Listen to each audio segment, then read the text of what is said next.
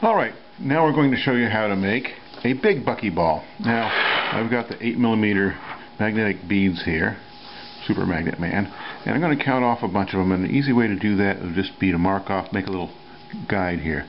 So I'm going to make a little mark here, and 1, 2, 3, 4, 5, there's 5, 6, 7, 8, 9, 10. So there's 5 and 10 right there. So I'm just going to break off a bunch of 5s.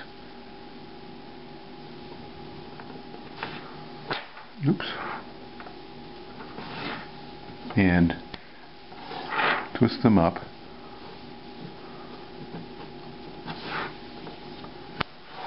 Make sure you always move in the same direction so you get these pentagons that are all magnetized in the same direction, so they'll stick together properly. Oops. 10,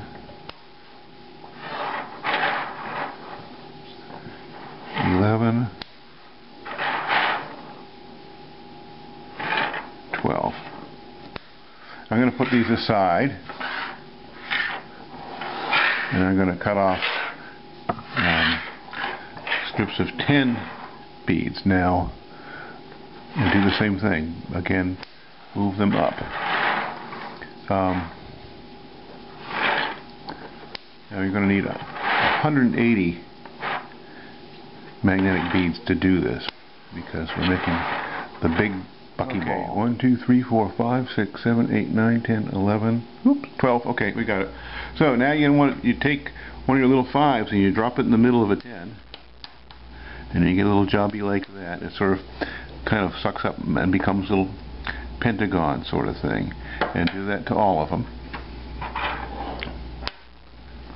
Make sure you don't let it do that. Don't let it jump in there. Get it right in the middle. And just do this to all of these.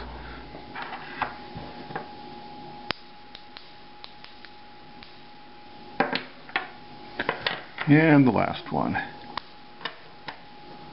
Okay, now we put these pentagons together. We've got 12 big pentagons.